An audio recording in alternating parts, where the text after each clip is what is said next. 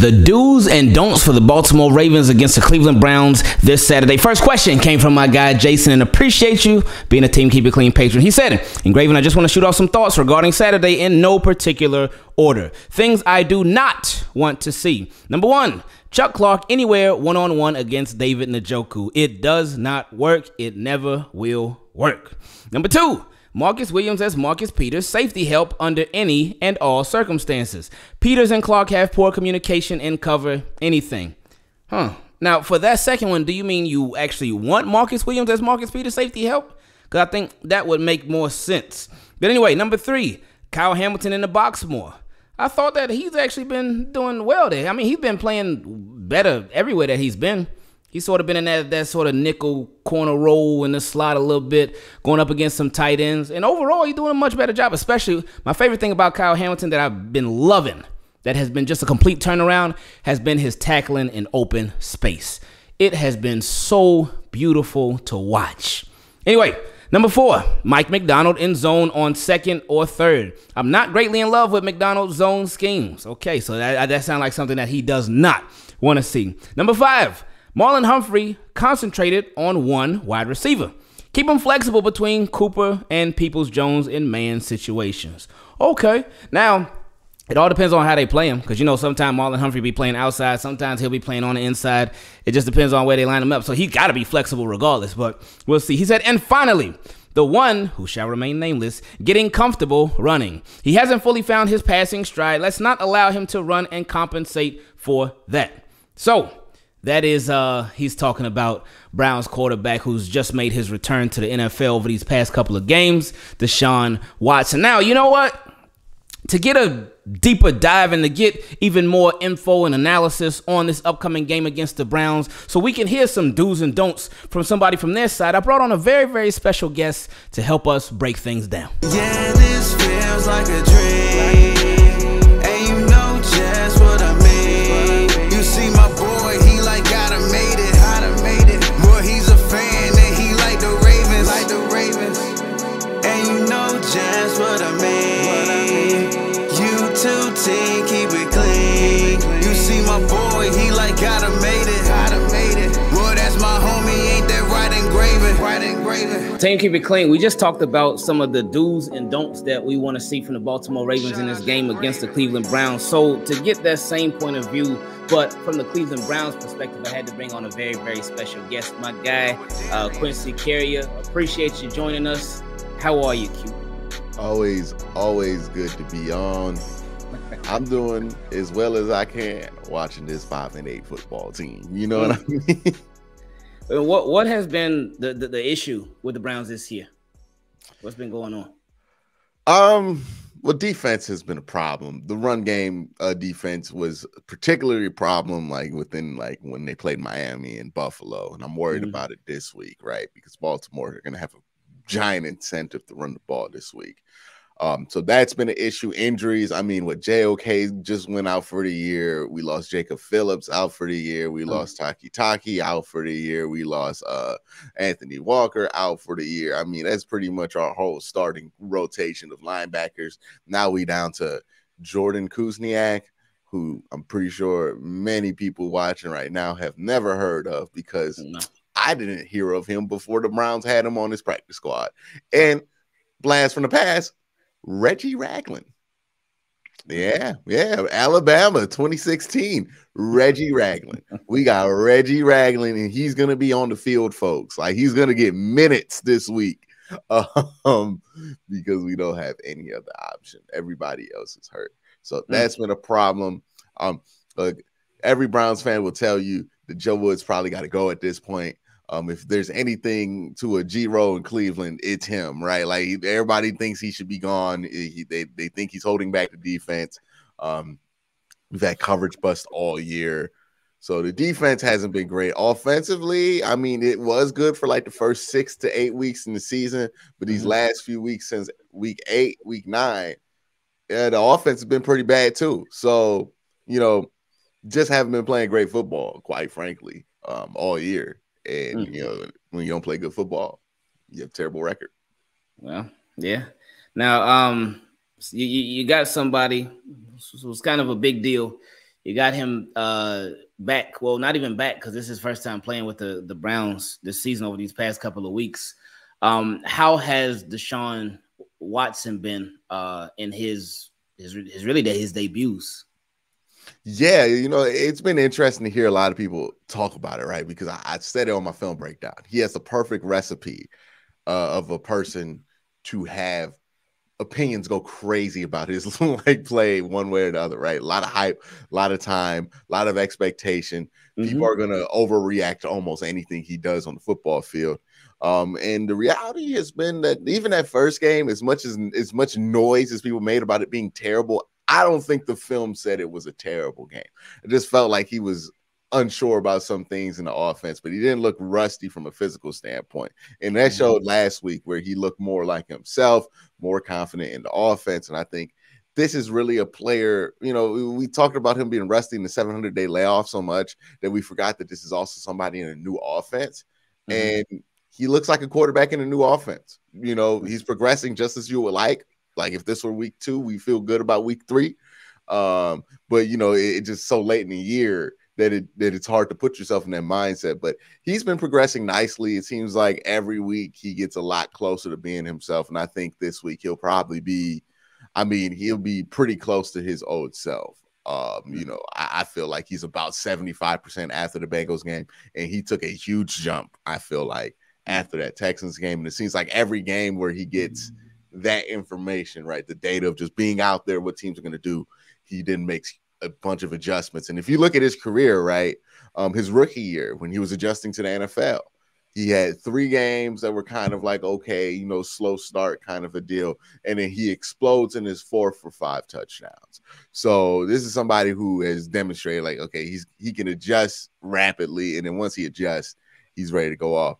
How long would that take? Would it take another game? I'm not sure. Would that happen this week? I think there's a chance, right? First home game, Ravens have been a good run defense team, especially good pass rush, but like sometimes where you can get them is in their secondary, because they've just had up and down play from like the Marcus Peters of the world and everything else. So there's a possibility there. Like, you leave Mari Cooper one-on-one with Pete, like, it can either be great or bad for the Ravens. You know what I mean? So we'll see what happens this weekend. But yeah, I feel pretty good about the progress he's making after last week's game, especially. That's where I was like, okay, there was a thought in the back of your head, maybe he never gets back to who he was. And I'm like, oh, he's definitely getting back to who he was, because everything's there. He's just learning a new offense. Well, hopefully it does take another game, because we don't want to see him get back to form against our Ravens. But somebody who normally gives the Ravens a headache, gives them a tough time, really gives the whole NFL a tough time, is Nick Chubb. How has he been this season? He started the season off looking as best as he's ever been, and then this last half of the season, he's looked as bad as he's ever looked. He's had multiple games under 3 yards per carry. Part of it's on the offensive line. Part of it is, I think the teams have really did a good job adjusting to his run style, right? Which is stretch increase. He's going to stretch increase you. And I think teams are getting better at playing that the more that they play against him. And it's time for somebody to take some of that pressure off of him in the offense, because let's be real, like the pressure been on Nick Chubb is like 2018. Like that's a long time for the offense to kind of be built around you. So he is having a hard time with that, right? Where they're not letting him get those crease lanes, where they're playing the back end, and they're not really giving up and chasing after him like a traditional running back. He's having a hard time adjusting, because I don't think he sees the field well, really, when he's not going against the grain. So he's been up and down. I don't expect that to change this week, because Calais Campbell and that Ravens front does a really good job against the run. They're well equipped to do that. I think this week, and this might be good news for Raven fans or bad news. It might turn out to be bad news, as we kind of alluded to earlier. But this is going to be hey, Deshaun, you're going to have to get back there and throw the ball a lot to win this game. And, we'll see if he's ready for that. But if he is, great. If he's not, then, this might not go the Browns' direction. And now flipping to the other side of the ball, I know you talked about how the defense has had its struggles. Sometimes, despite one side of the ball having struggles, there can be players that still shine through that darkness. Has Myles Garrett been shining through the darkness, or has he been part of that gloomy cloud? Oh my goodness, he been shining through the darkness. Like, yeah, Myles Garrett has been incredible this year. I mean, like, he's been playing at a defensive player of the year caliber level. Just he's been hurt since the car accident. Oh yeah. Yeah, and he's so good. Like, you know, the stuff that he does is just ridiculous. He has that Euro step that he can do. He got 2 sacks last week against the Cincinnati Bengals. Now, one of them was on Jamar Chase because Jamar had no idea what he was doing with football. But, you know, he had 2 sacks, a ton of pressures. Yeah, Myles Garrett is still Myles Garrett. Now, Ronnie Stanley's back, right? Like, that's the one thing about it, right? Ronnie Stanley, one of the tackles, even though the Ravens, I always give the Ravens credit because they don't play games with Myles Garrett, and they've never really been interested in figuring out. Like, every team in the AFC North has had a moment where they're like, let's see if Myles is really good. Let's see if the hype is true about him. John Harbaugh has never been interested in testing the hype. He's just been like, nah, we're not even gonna find out, dog. We're gonna put 3 over here and we're gonna chip with a running back, and we just gonna live with that. So it's going to be tough sledded, especially when Ronnie Stanley's there. Maybe they can just live with a double and a chip instead of like the guard sliding over like they usually do. So we'll see what happens with Myles. But yeah, Myles has been great. Myles has been probably one of the best defensive players in football. And look, this defense has had good players on it. Martin Emerson has played well. Denzel Ward's had a down year for sure. I think he's been injured all year because he broke it. Well, it's not public, but he did break his foot, so that's kind of an exclusive you'll hear here in the offseason. He broke his foot, and I don't think he had surgery. And then, you know, Greg Newsom's been fine too. So there's good players on this defense. The issue has been the interior, defensive tackle wise. They've been getting better players the last few weeks. Perigon Winfrey has been stepping up, getting some playing time. The problem with him has been off the field when it comes to, like, you know, just grown adult adjustment stuff, you know, nothing terrible, but he's just not been he's been outside too much, as the kids say. And he really enjoyed Florida too. He got caught up in that Miami, man. When that game where there was like, yeah, Perion was late to the bus because he was out, and I was like, what game? I was like, where are we playing this week? Miami. Oh, yeah. It gets you that first year in the league. You gotta be careful, because I knew the next week when they played in Detroit, he would be okay. You know what I mean? And he ended up being okay. But that Miami trip, your first one in the league, and it's at Miami at a decent time. It's been cold in Cleveland. I knew he was gonna get caught up in that. But you know, that's just rookie stuff. It's unfortunate, but some rookies have to learn a little bit more hard headed. They gotta learn the hard way. You know, and it seems like he's learned his lesson. He's been playing well. Taven Bryan's been fine. So the issues on defense have been a lot cleaner. The defense has been better, but it's still not a good defense. You know what I mean? And I think that's the problem. Okay. So to end things, what are 3 things that the Browns need to do or take advantage of in order to get a win over the Ravens this week? Deshaun got to cook. That's what it's going to come down to, right? Like, Deshaun's got to cook. We're going to need probably 200 plus from him. We're going to need probably a couple passing touchdowns from him, because this is not going to be a game where it's going to be easy to get on the ground. Defensively, I would say my biggest key for the Browns defense is do not let the Ravens consistently get 4 to 5 yards on first down running the ball. If you do that, you're done, right? Like, because they'll just J.K. Dobbins you, Gus the bus you until you can't do nothing else. So you have to be vigilant of that. No 5-yard chunks early and downs. You can't let them get to easy 2nd and 3.